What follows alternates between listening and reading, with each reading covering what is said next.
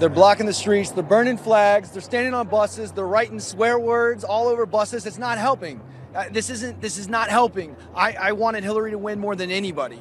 And to stand out here and to not have a call to action and not be specific, that's why we're here where we are now, because we haven't been talking about policy, because we haven't been being specific, because we've been talking about things that don't matter, things that about personality, not policy, and there needs to be a call to action. And I need Hillary to stand up right now and walk in and sue the United States of America and say, back when black people couldn't vote, right? How many years ago your vote would have been 1/3?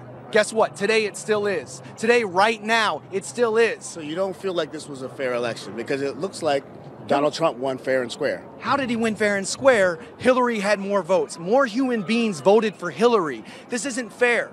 We didn't get one vote. You didn't get a vote. It's just like back in the day when your vote was 1/3. So the Electoral College, you're somebody who wants to blow that up. You want to get rid of Electoral College. Just count the votes. It's ridiculous. Hillary, you're a lawyer. Walk in, go to the Supreme Court. I believe in you, Hillary. I've been to Rwanda. I've been to your hospital in Rwanda. I've seen all the good you've done. I believe in you. Women need you. Minorities need you. I need you. Chicago needs you. We all need you. This country needs you to stand up and walk into the Supreme Court and say one vote equals one vote.